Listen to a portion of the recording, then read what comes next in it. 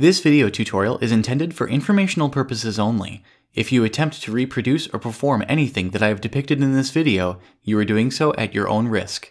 I am not responsible for any damages, either personal or to your property, that may result from performing any of these procedures and modifications.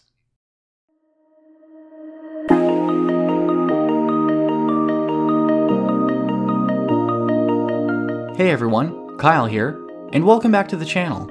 Since I released my first tutorial on adding save batteries to Chinese bootleg Gameboy Advance games, I've been getting a lot of questions. It seems that a lot more people than I initially thought own a certain style of bootleg cartridge. This style of PCB, which was showcased in my initial bootleg video, has clearly defined battery contacts, to which a save battery can be soldered. Unlike this style, which doesn't at all. As I mentioned before, adding batteries to this style of cart isn't impossible. It's just a bit more challenging. Notice these two contacts next to each other right here. Yep, you probably could have guessed that this is where the battery needs to hook up to. Not so fast though. There's a few other things we need to do as well in order to get a save battery installed on this PCB. To get familiar with what we're doing, please go check out my first GBA bootleg save battery tutorial. And while you're at it, take a look at some of my other Game Boy related tutorials, which show everything from how to replace save batteries in real Game Boy games, to how to reprogram these bootleg cartridges with completely different games. I've included links in the description below to each of these videos, so check them out. For the tutorial today, here's a list of tools and supplies you'll need. A bootleg Game Boy Advance cartridge, a fine-tipped soldering iron, a bottle of 70% or higher isopropyl alcohol, a small handful of cotton swabs, some 60/40 tin lead rosin core solder, some paste soldering flux, a roll of electrical tape, a tabbed CR1616 coin cell battery, a mini tri-wing screwdriver, a pair of scissors, an X-Acto knife or sharp-pointed craft knife, a short strand of 24 to 30 gauge wire, a pair of wire strippers, and a multimeter. In this tutorial, you can use either an analog or digital multimeter, since we only need to use the continuity check feature to verify electrical connections. To perform a continuity check on an analog meter, spin the dial to continuity mode and touch the two test leads together. You should see the needle move up across the gauge, meaning that there is a connection. On a digital meter, it's pretty much the same concept, although mine also gives out an audible alarm.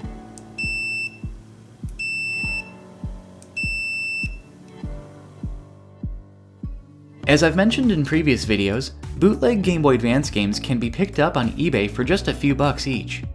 You're also going to want to pick up some tabbed CR1616 coin cell batteries, which you can find by running a quick search on Amazon.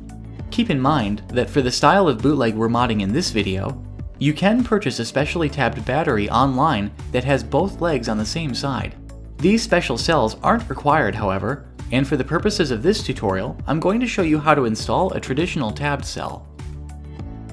Without further ado, let's jump right into the tutorial part of this video. Disassemble your game cartridge by removing the screw in the back of the shell and sliding off the front half.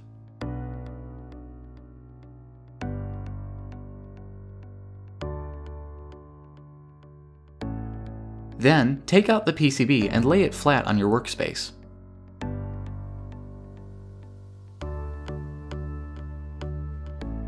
Our first order of business has to do with these three square contacts on the PCB. Use your multimeter to run a continuity check on these two contacts, the top and bottom right squares. There should be connectivity between them via a very tiny trace. Next, take your X-Acto knife and very carefully cut into this section of the PCB between the top and bottom right square as shown by the line in the diagram. Remember to take care not to cut into any of the other traces in the area. You don't want to break any other circuit connections on the board besides the one between the top and bottom right squares.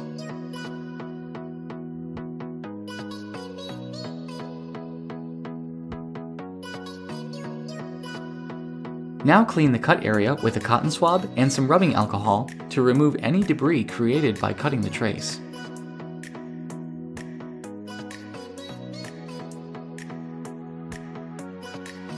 Next, we'll test the continuity between these same two squares again.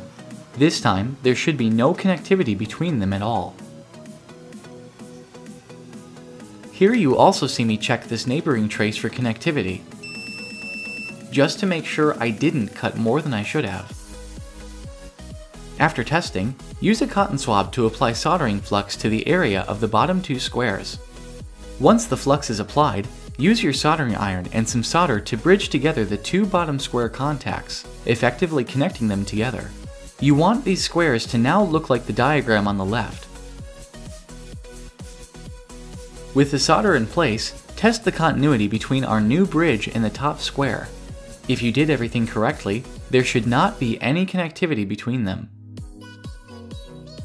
Now use a cotton swab dipped in alcohol to clean the entire PCB, since at this point we're going to start covering up some things on the board.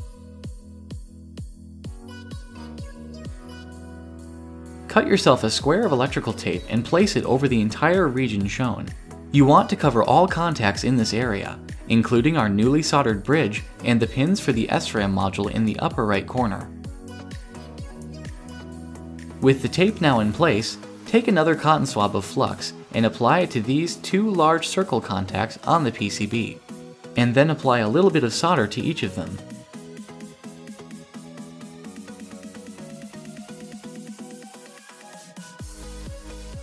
To prep your battery for soldering to the PCB, tin both the positive and negative tabs with solder.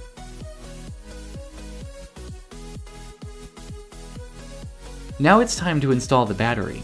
Be sure that you connect the positive tab on the cell to the top circle of the two contacts on the PCB. Use your soldering iron to melt the solder on the positive tab and the PCB together. Since we're finished with the positive side of the battery, let's connect the negative side. Cut a 1.5 inch length of wire and then strip and tin both ends.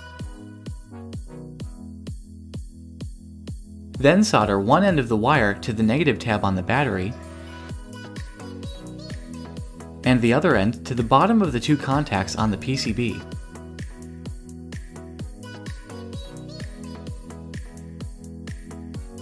With the hard parts now completed, take a moment to clean up the PCB and trim any excess tape.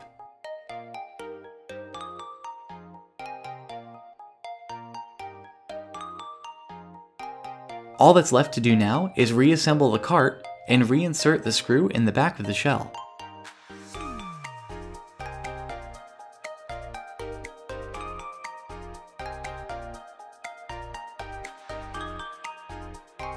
And just like that, our Bootleg Gameboy Advance cart is now ready to be flashed with the new SRAM supporting game.